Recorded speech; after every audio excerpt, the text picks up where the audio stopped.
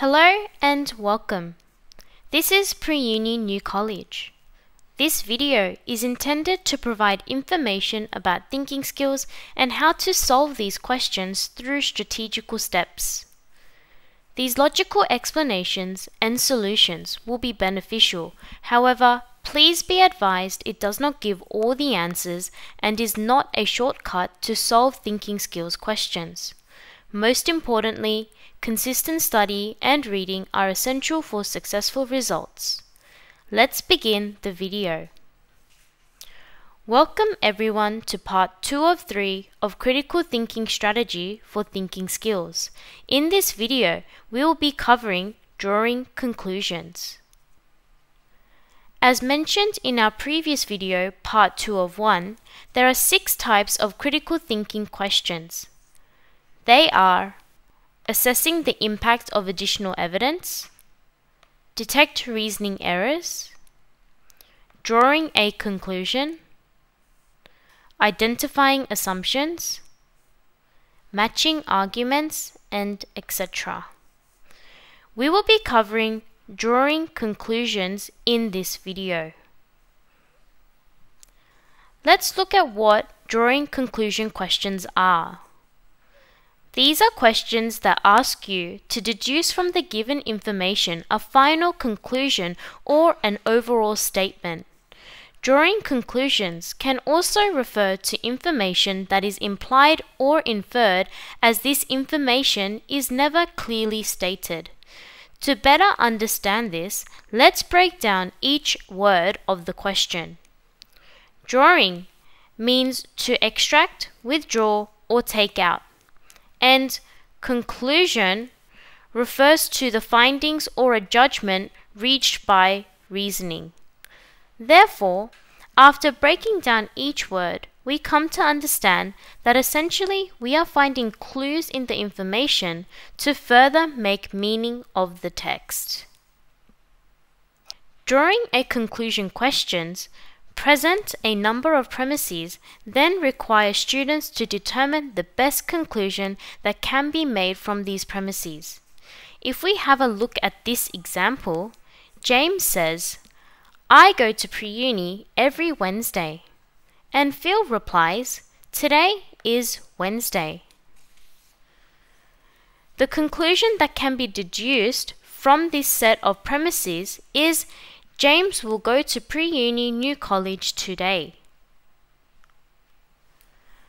Let's look at how we would apply the tips to questions that ask us to draw a conclusion. The first step is to read the question and identify the question line, which will typically ask for a conclusion. The second step is to read the argument and identify the premises. The third step is to paraphrase the argument using your own words. However, do this step only if necessary. The fourth step is to predict that answer by looking for the answer option that uses information in the argument to make some form of conclusion. And the last step is to eliminate wrong answers, which can be done by eliminating all options that are logically inconsistent with the premises. Answer options that are out of scope should also be eliminated. Let's look at an example question from the Selective Schools Thinking Skills test. It says, Muhammad's school wanted to find out how different sports affected people's fitness levels. They made all the best sports people take a fitness test. This is what they found. The fittest runners were fitter than the fittest swimmers. All the gymnasts were fitter than most of the runners. All the swimmers were fitter than all the gymnasts. Which one of these sentences can be concluded from the above information? A. The swimmers' average fitness level was better than those of the other groups. B. The range of fitness levels was the greatest amongst the runners. C. Runners and swimmers will generally be fitter than gymnasts. And D. There was less of a range of fitness levels amongst the gymnasts than amongst the swimmers. This question falls in the drawing a conclusion question category, as the question clearly asks us to determine which of the options can be concluded from the information above, which asks students to deduce from the given information a final conclusion or an overall statement. The question also uses the same question line as mentioned earlier in the tips section of the video. We can also see from this question that a number of premises or statements have been presented, which then require students to determine the best conclusion. Then let's apply the general approach method to solve this question. The first step is to read the question and determine what it is asking. Since it is asking us which of these sentences can be concluded from the above information, we are looking for an answer option that correctly states the conclusion. The next step is to read the argument and identify the premises. The first premise is the fittest runners were fitter than the fittest swimmers. The second premise is all the gymnasts were fitter than most of the runners. And the third premise is all the swimmers were fitter than all the gymnasts. Step 3 is to paraphrase the argument if you need to understand the argument better. However, remember to stick as close as possible to the actual text. In this case, we can summarize the argument to make it easier to understand by writing a number sentence. If we have a look down below, the information has been organized visually to better understand the logic of the question. The fourth step is to predict the answer. Since we are looking for a conclusion, look for a statement that uses the information in the argument to make some form of conclusion. In this case, look for a statement that compares fitness levels of different sports to come to a conclusion. The final step is to eliminate wrong answers.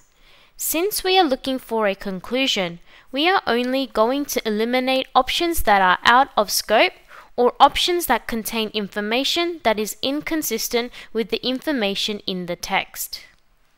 Let's look at option A first. The swimmers' average fitness levels was better than those of other groups. Since all gymnasts were fitter than most runners and all runners were fitter than all gymnasts, we can deduce that all swimmers were fitter than most runners. However, some runners were fitter than all swimmers. We therefore cannot conclude that the swimmer's average fitness level was higher than the runner's average fitness level. So option A is incorrect. Now let's look at option B. The range of fitness levels was the greatest amongst the runners. From the summary, we can see that the fittest runners are the fittest people out of everyone, and that most runners are less fit than all swimmers and all gymnasts. This indicates that the range of fitness levels was the greatest amongst runners, so option B is correct. Before we move on, let's quickly go through why options C and D are incorrect.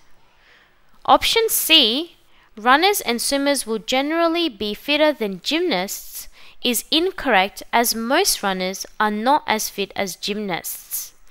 Option D, there was less of a range of fitness levels amongst the gymnasts than amongst the swimmers, is incorrect since runners have a greater range of fitness levels as we deduced in option B.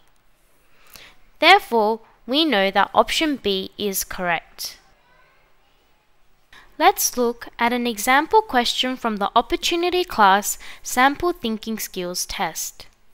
The question states, Jess, Camilla, Lucy, and Max are seated around a table on a train. Two of them are facing forwards in the direction of travel, and two are facing backwards. Two have window seats and the other two have aisle seats. I know that Jess is sitting diagonally opposite Lucy. Max is facing forwards, and Camilla is next to Jess. Which one of the following do I also know? A. Lucy is traveling backwards. B. Lucy has a window seat. C. Camilla has an aisle seat. And D. Jess is sitting opposite Max. Like the sample question before, this question example falls into the drawing a conclusion question category because it directly asks us to determine which of the options do I also know.